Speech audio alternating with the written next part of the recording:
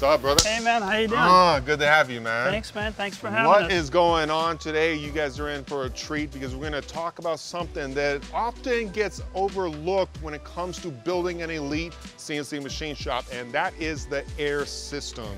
Today, we have Ivan from ADG Concepts, and dude is an expert when it comes to installing these systems, and you're gonna help us out today, right? Yeah, man, thanks for having us. We love what you're doing for the industry, and we're gonna put an awesome system into this shop. You know, I always tell you guys, you can have $1 million, you can have millions of dollars of machines on this floor, but if that air goes out, none of the machines run. So this is pretty important. Yeah, and not only that, but if you have the wrong air, if the system's not installed right, not only can your equipment go down, you can actually destroy your equipment. So we're gonna walk through the entire process. We're gonna go through the filtration. We're gonna go to how to run the lines. We're gonna go through all of it, and we're gonna discuss everything on camera.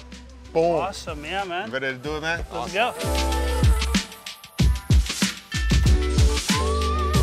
So what we're doing is we're coming out of the compressor, through the filtration, and up the wall, we're using an 1.5 inch extruded aluminum system. We're going up the wall and coming over to the main production area where all the machines are located.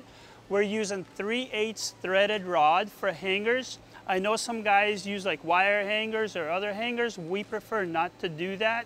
We use a solid 3/8 rod with a clip-on hanger that holds the pipe.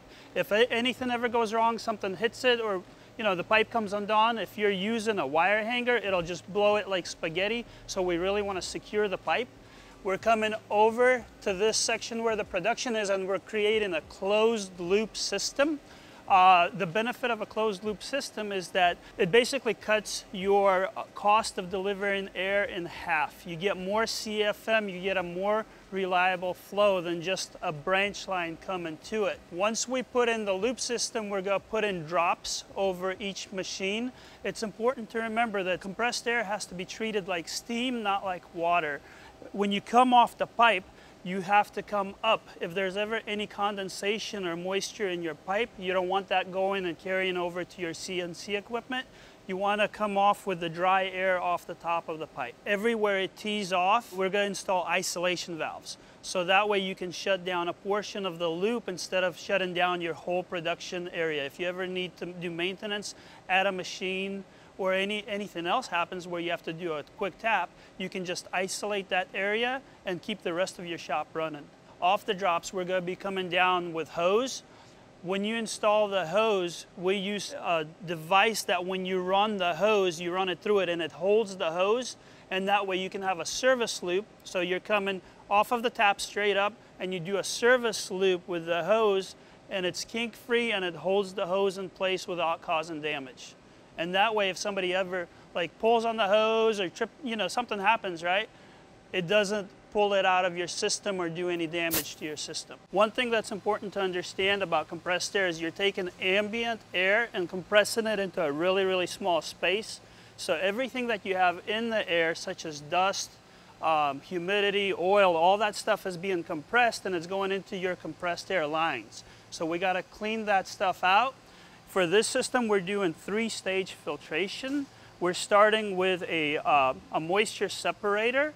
We're getting all the moisture out of the air. In this system, we're going to put this sucker between the dryer and the air lines because this system has an internal dryer. If you have an external dryer, this would go between the compressor and the dryer.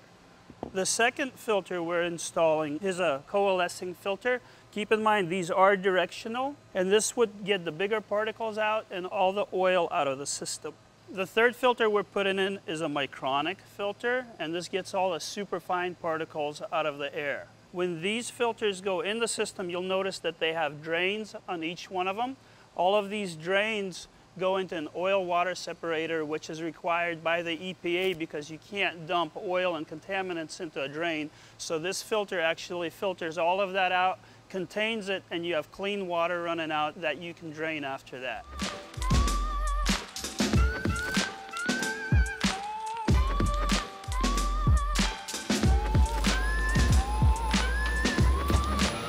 So you can have a system that costs you money day in and day out, or you can have a system that actually protects your equipment and brings you a return on investment. So let's do it right. Let's do it right the first time. Woo. All right, Titan. Awesome, Ivan, thank you so much, man. You guys killed it. Thank you. System is in place, ready for production. ADG concepts in the house. Boom.